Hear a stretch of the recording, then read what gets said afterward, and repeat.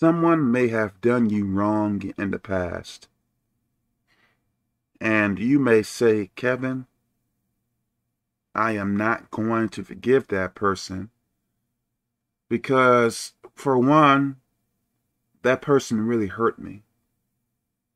That person really changed my life by the pain they put me in. So I am not going to forgive that person. Then also, also you may say, Kevin, if I forgive that person, what that person is going to do, let's call that person Billy. Kevin, if I forgive Billy, Billy is just going to continue doing the same things to me every time when I forgive Billy. I think it is true. If you do forgive Billy, there may be a very large chance Billy will continue doing you wrong. But the thing about it, we are commanded to forgive. We are commanded pretty much to do good to those who give us a hard time. What you don't understand, or maybe you do understand, we are going to reap what we sow. Whether you see it or not, it doesn't matter. And also, the person who did you wrong, I would say that that person is not going to be the only one that will do you wrong. So what are you going to do? Are you going to hold unforgiveness for every single person that has done you wrong?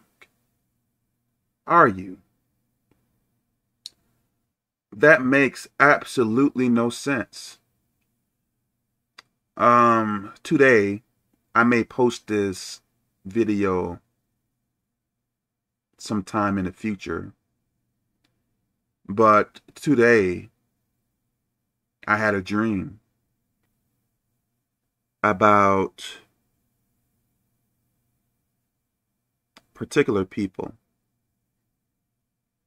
And with these two particular people, I felt like they did me wrong. And I believe I have forgiven them. But for whatever reason, I had a dream about them. And I believe the demons, which I don't think it is God, but I believe the demons try to, I guess, get me to hate those people or have some type of resentment or something against those people.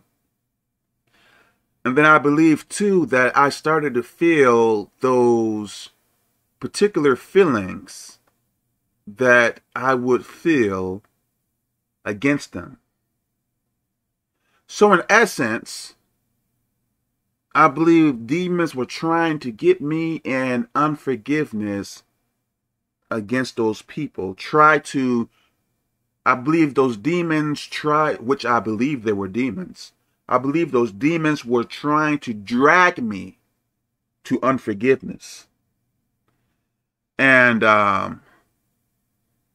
when I woke up, I believe I dreamed about some other things too. When I woke up, I think it took time for me to realize I was dreaming. Listen now. Your enemy can treat you wrong every day. I am not saying that it is good for that to happen, but they can do it every day. And what your job is to continue doing what is right and forgive them. You may think forgiveness is for them, and I would say yes, but ultimately I believe forgiveness benefits you more than them. Because if you don't forgive, how can you get into heaven?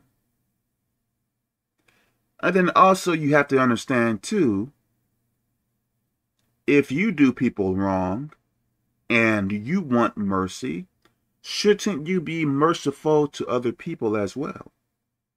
I believe so. For instance, if can't really think of a good example.